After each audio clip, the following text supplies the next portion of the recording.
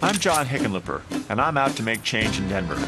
These parking meters are just one example of what I call the fundamental nonsense of government. The city raised our parking rates, and now shoppers are going elsewhere, business is suffering, and tax revenues are down.